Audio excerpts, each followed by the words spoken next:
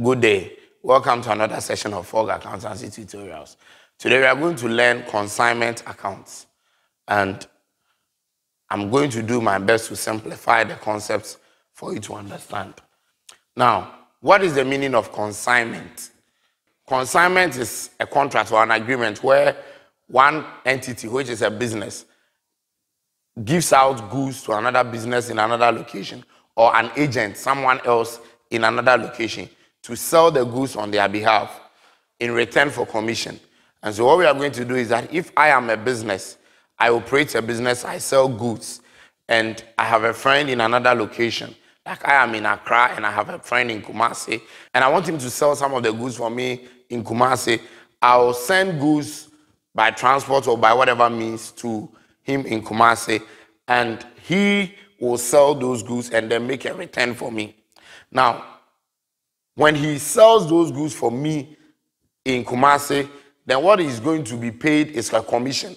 So the agent who sells the goods is going to be paid a commission in return for the services or the act of selling the goods for me. Now that activity is called consignment, whereby I relay my goods or I give out goods for another person to sell on my behalf as a business. Now there are terms that you should understand in this case. We are going to talk about the consignor. The consignor is the business who is giving out goods to be sold by an agent. And then the agent who is selling the goods on behalf of the consignor is called a consignee. So the agent in this case who sells for the consignor is called a consignee. And therefore we are going to see that there is a relationship, a consignor-consignee relationship. And then the consignee is going to be paid a commission on the sales that he or she does. Or if it is a business to another business, then the consignee will be paid a commission on sales. That is the meaning. And so that is basically what consignment is all about. I give you my goods, you sell on my behalf, I pay you a commission. I that give you my goods, I am a consignor. You that receive the goods and sell for me in another location, you are a consignee. And that is a consignment agreement. Now, please take note. I'm not going to take too much time explaining the operating arrangements. I just want to focus on the accounting arrangement. Now, what are the accounting arrangements for consignment? I want to take you step by step so that your understanding will be better. Now, we have levels to this, okay?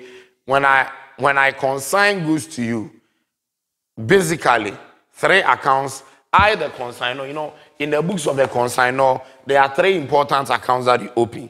And in the books of the consignee too, there are some accounts that you open. For now, what I'm going to do is that, or in this video, I'm going to limit you to understand the accounts that are open in the books of the consignor. And then the key accounts that the consignee also open. We'll take a question, solve it, and understand how to first of all deal with the accounts. When we are done with the accounts, in the next video, we'll look at other aspects like closing stock valuation, and then where there are stock losses, how to treat that as well. And so without wasting my time, let me quickly take you through the accounting arrangements for a consignment agreement. Now, one thing I also say before I begin with the accounting arrangement is that when goods are transferred from the consignor to the consignee, the ownership of the goods remains with the consignor. Ownership is not transferred. So you should understand that the consignor is still the owner. Now, when we come to the accounting arrangement, which is the most important for me now, how to account for consignment. There are 2 different aspects or 2 different ways you can look at it. We are going to prepare accounts in the books of the consignor. And in the books of the consignee, there will be some accounts as well. So that is what you should understand. So first of all, let me show you the accounts that will be prepared in the books of the consignor. So in the books of the consignor. Consignor is the one that gives out his goods. Now, in the books of the consignor, he is going to prepare goods on consignment account.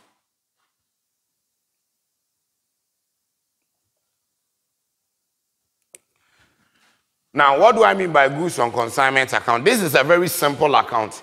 It's just a T account where we are going to credit the goods that has been transferred out. You know, according to the double entry rule for real account, we say that credit what goes out. So what we are going to do is that we are going to credit the goods that is sent out on consignment to the goods on consignment account. So that at the end of the period, we close the account to trading account. So it's going to basically be only 2 entries, the transfer and then the closing off. So it's not any difficult account.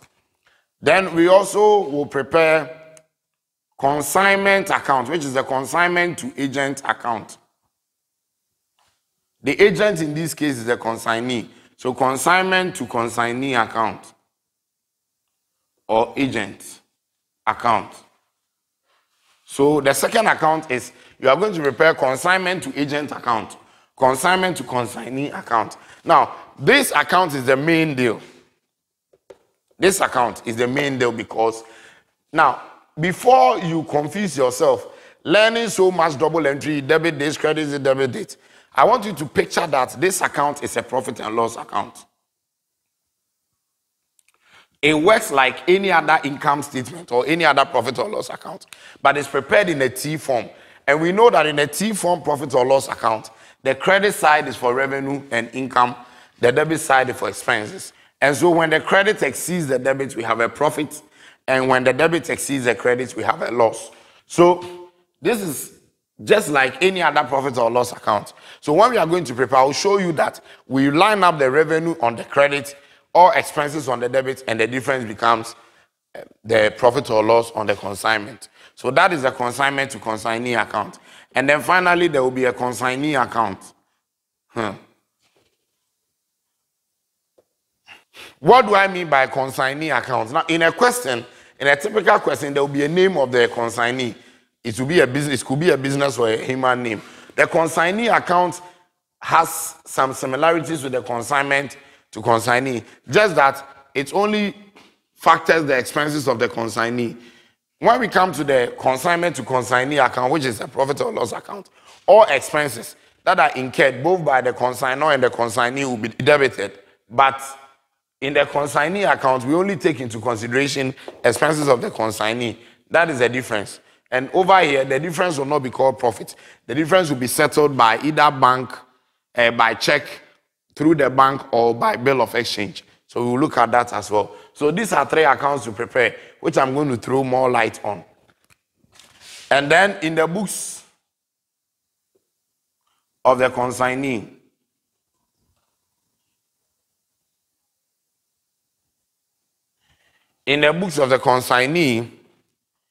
we are going to prepare the consignor account.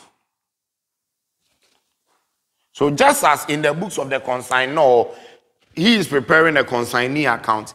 In the books of the consignee, he is also preparing the consignor account. The consignor and the consignee account are the same thing, just that they are in opposite directions. And so all the items that will be credited to the consignee account will be debited in the consignor.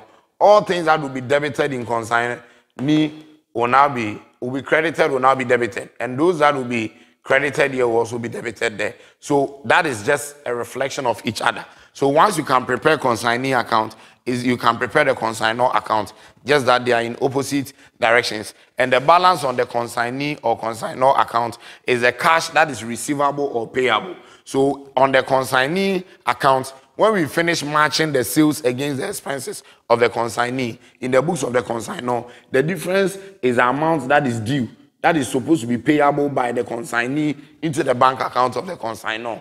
The same way, the difference will be the same actually. This time, they will show the difference, but they are also supposed to be paid, to pay to the consignor. So this will be receivable and this will be a payable, which will be settled through the bank account or by a bill of exchange or by any other agreement or any mode of payment. So that is how the consignee and consignor account. So don't confuse this with the consignment to consignee. This is a profit or loss account. For this account, don't even worry yourself. There is just one entry that we make in the account. And then in the books of the consignee, they can also prepare account sales. The account sales is also just as a consignor account, just that it is presented in a horizontal way. So the balance on the account sale is mostly the same as that of the consignor account. So it's just that you are only preparing the consignor account in a vertical format and you call it account sales. These two are basically the same thing. Once you know this, you know that. So there is no headache. So most of the focus is mostly on these three because this and that are the same. And so we just turn it up and get a reflection. So these are the basics or the basic accounts to prepare for consignment. So we are going to pick a question and I'm going to explain to you and then we'll solve a question which is very basic and then we'll use it to explain this. When we have understood this in the next video, then I'll talk about closing stocks, how to value closing stock. And closing stock will only come in when the goods that were sent on consignment were all not sold. So in the first scenario, I'm going to assume that goods on consignment were all sold. But in a second scenario, part will be sold and part will be left. So that we look at how to treat closing stock. And it's a whole big deal. It's something that if you are not careful, you miss it. And then in the third scenario, we are going to look at where there are stock losses. Then we can finalize or bring down the curtain on accounting for consignment. Okay. So I could have explained the T accounts using my own dynamics before I solve a question, but that would be too abstract. Let us straight away look at this question and then we'll solve the question together. During May 2022, Albert consigned 40 boxes of toys, costing 200 cedis per box to his selling agent, Benjamin. Albert paid by check transport charges, 510 Ghana cedis, and sundry expenses, 130 Ghana cedis. After receipt of the goods, Benjamin paid by check advertising charges, 580, sundry expenses, 140 Ghana cedis, and delivery charges, 80 cedis. By the end of June 2012, Benjamin had sold the whole consignment for 500 cedis per box, on which he was entitled to a commission of 10% and had paid to Albert the balance due. Required.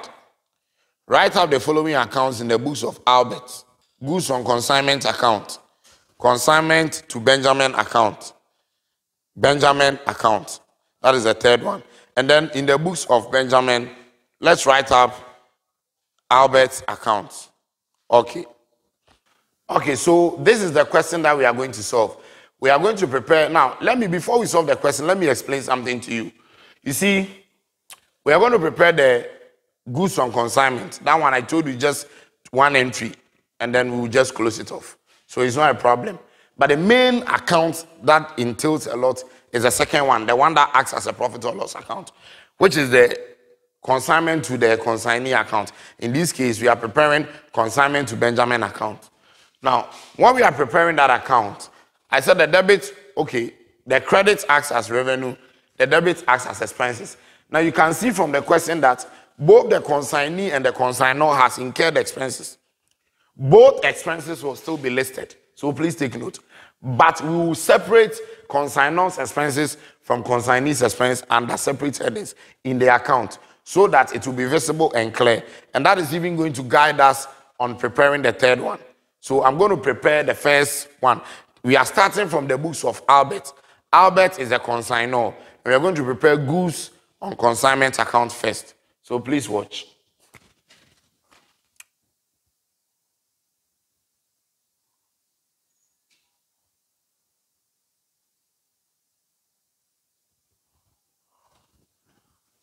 So we call this goods on consignment account. In the books of Albert, goods on consignment account. Now, I remember that I didn't just give any format. I'm just solving the question straight away. So I'll take time to explain as I solve.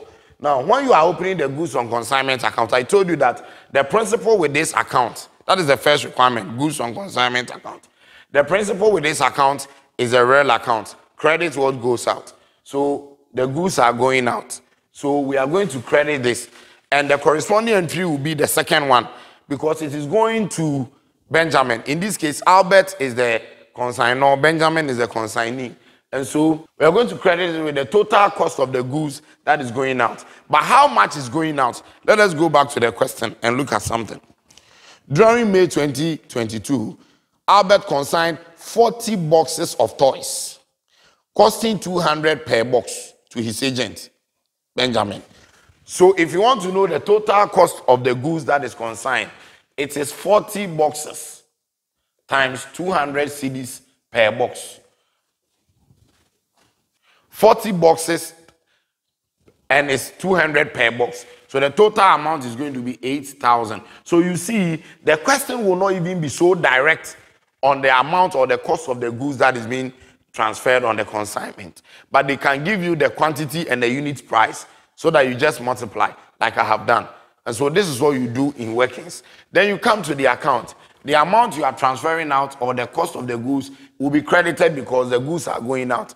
The corresponding entry is consignment to Benjamin. Consignment to Benjamin, because you are showing that the goods are going out and is going to Benjamin. That is the meaning. So you credit the account and you call it consignment to Benjamin. That is all you do. But at the end of the period, when you are closing your accounts, this one will also be closed to the trading account, because once it's going out, it's going to reduce your purchases figure. So you just transfer it to purchases so that it will go back to the trading to reduce the purchases figure. I can do that immediately to close the account. So once I say consignment to Benjamin, if it is only one consignment, that is it. So at the end of the year, I will say purchases. Or I can call it trading account. I can either call it purchases or trading. Any of them is acceptable. Then you can just close this off. Ladies and gentlemen, we are done with the first account. The first requirement is prepare goods on consignment account. And the goods on consignment account is this. Nothing else goes there. We are done. Very easy. So you just make the first entry by transferring it to consignment to the agent, which in this case is consignment to Benjamin, and then you close it off to purchases or to the trading account. All right. Now let's look at the second requirement. We have to prepare consignment to Benjamin account. So that is what we are going to do now. And that is what I said will act as a profit or loss account. So we prepare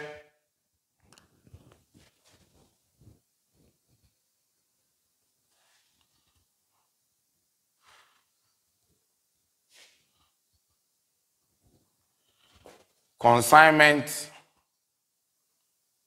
to, this time the name is Benjamin. So we won't say consignment to consignee account or agent account. So consignment to Benjamin account.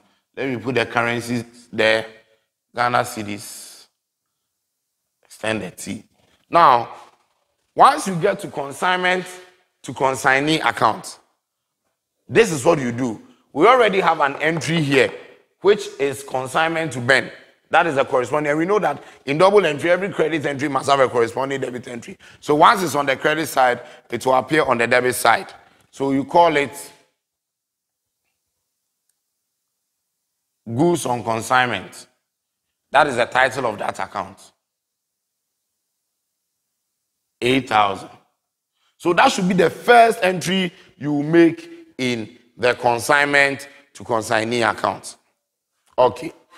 All right. So now I told you that this account is a profit or loss account. So what we are going to do now is that we are going to go through the question. There are some expenses. In fact, I told you that we are going to list the expenses of the consignor first, the expenses of the consignee next, then all the revenue. In this case, is only sales. Sales will come here, and then the difference will be called net profit if it appears here.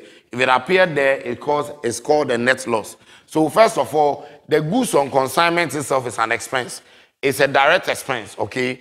And it's being incurred by the consignee, consignor, sorry, which is Albert. So let me just call it Albert as a heading with a colon. List all Albert's expenses. So what I'm going to do now is that I'm going straight to the question. Then I'm going to pick out all the expenses of Albert. We list it. We list all the expenses of Benjamin, the consignee. And then when we are done, we look for the sales and then we find the difference. Okay. So now let us look at this. Now, we are told that during May 2022, Albert consigned 40 boxes of toys, costing 200 cedis per box to his agent, selling agent, Benjamin. Then they continue to say Albert paid by check, transport charges. So Albert paid transport charges, 510, and sundry expenses of 130. So those are the two expenses that were paid by Albert the consignor. And I told you, please, look at this as a profit or loss account. So all the expenses come here. So there were some transport fare that was paid, which is 510 Ghana cedis by Albert. And then that was when he was transporting the goods to the consignee. He also made payment of sundry expenses.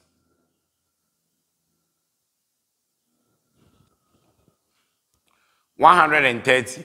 Now, ladies and gentlemen, these are the only two expenses that was incurred by Albert. And so once we are done with that, we will list the expenses of Benjamin as well. We will list the expenses of Benjamin. And how are we going to get the expenses of Benjamin? It's also in the question. We are going to read them. Please take note that the goods on consignment is also an expense, but it's a direct one. These are indirect expenses. Then we'll look at the expenses of Benjamin. Let's go back to the question. After receipt of the goods, Benjamin paid by check, advertising charges 580. So you can see that sundry expenses 140 and delivery charges of 80. And so for Benjamin, there was advertising expense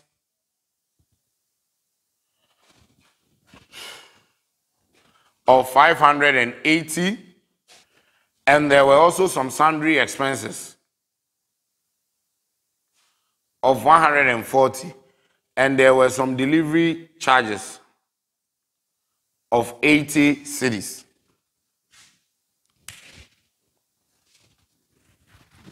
Now, all these are expenses. Please take note. This is a profit or loss account.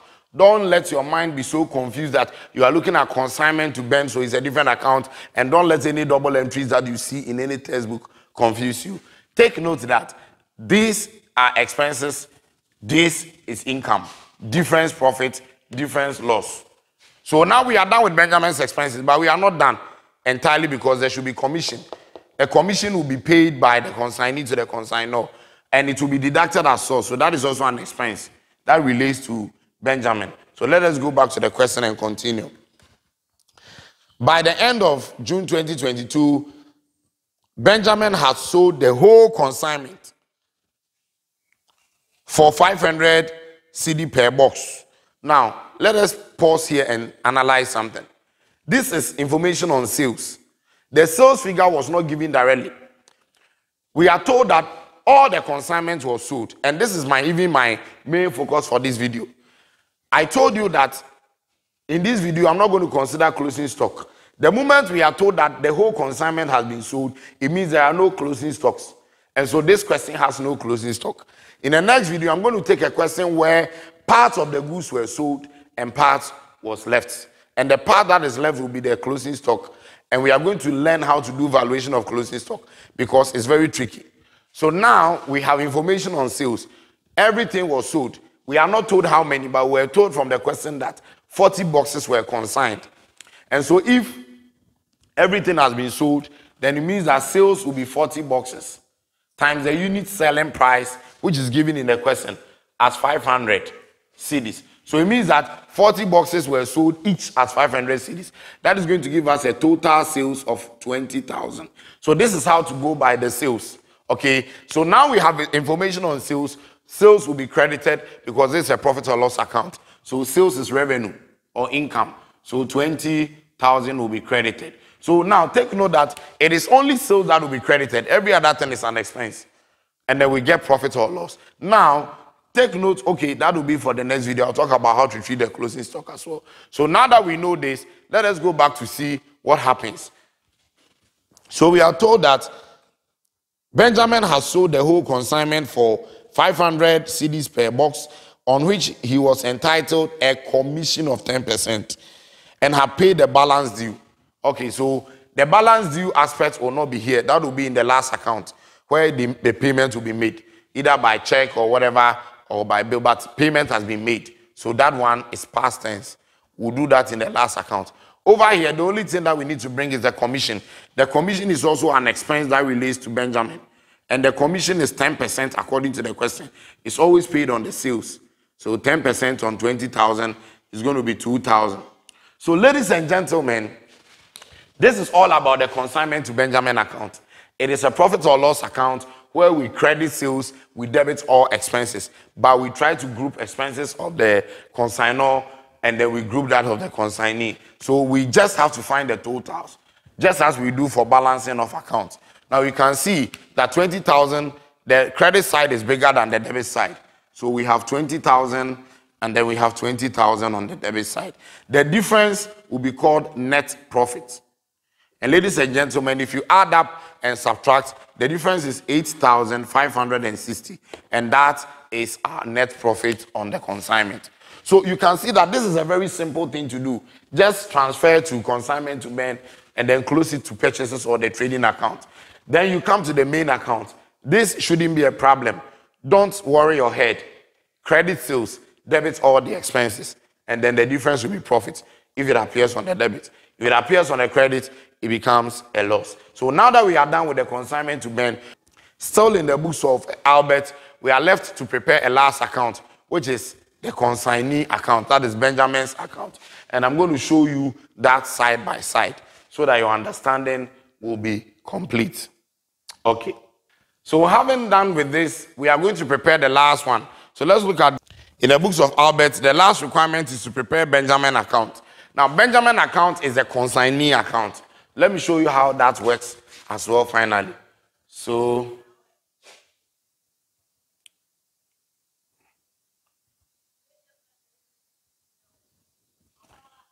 Benjamin account.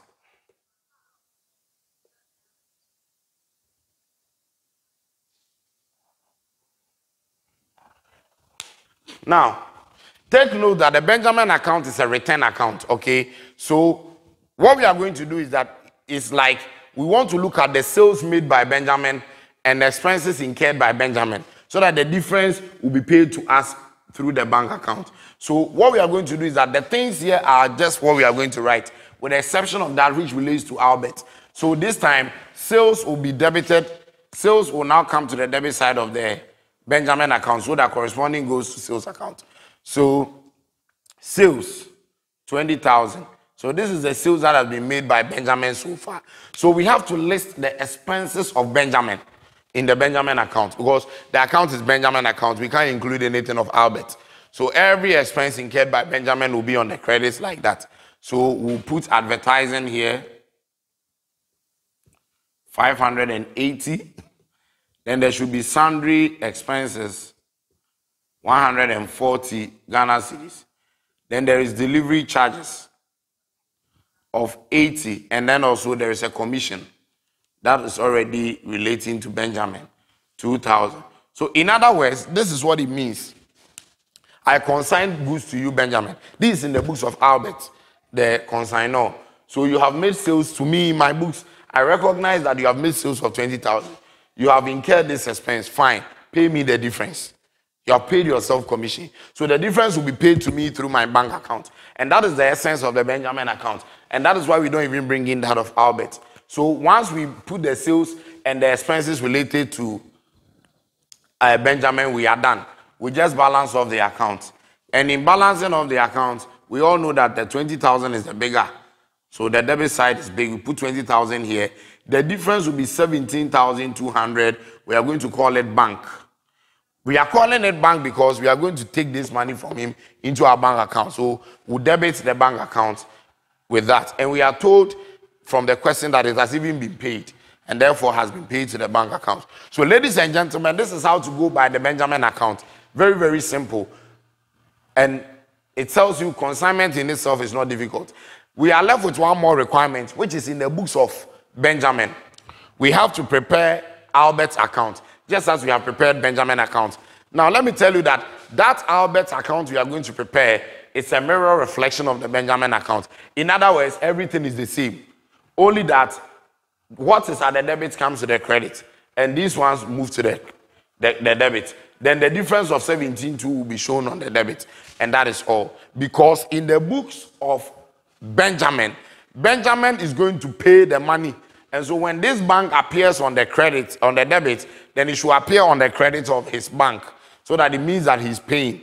And therefore, the last requirement is basically the same. And it is even the same as the account sales, which will be presented in a vertical form. And so I'm not going to waste my time. I'm just going to do a mirror reflection. And then I will tell you it is in the books of Benjamin. I'll prepare Albert's account, just as in the books of Albert, we prepared Benjamin account. And just this is the same that we are going to do. So you could even know that when it comes to consignments, the most important thing is this. This is the longer one. This is not much difficult. This is just 2 entries, and then you are done. So let me prepare in the books of Benjamin, the Albert account.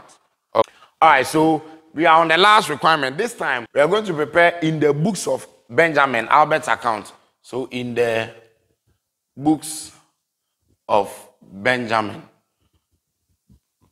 we prepare Albert's account.